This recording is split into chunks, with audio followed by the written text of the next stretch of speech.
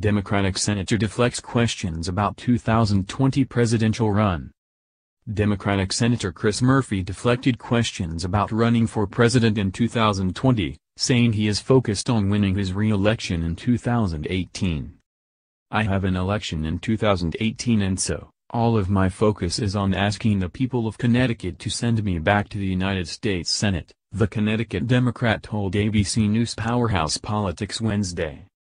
He added, "I know everybody thinks that every member of the Democratic caucus in the Senate is starting to noodle their 2020 plans right now. The 2020 presidential election may be 3 years away, but Democrats are searching for a candidate who can take down President Donald Trump." The growing list of potential candidates includes Senator Elizabeth Warren, Senator Kamala Harris and Senator Cory Booker, among others.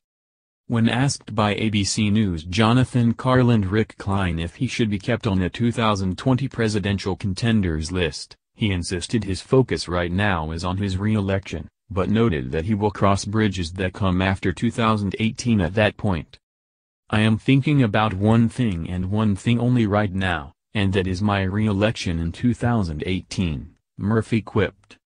On CBS News The Takeout podcast, Murphy, 44, ruled out a White House bid in 2020.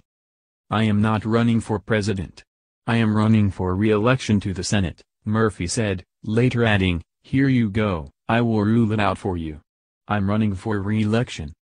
The junior senator, who has called for stricter gun control following the 2012 Newtown shooting in Connecticut, said he is interested in joining newer, younger leaders in having a say about the future of the country and political parties.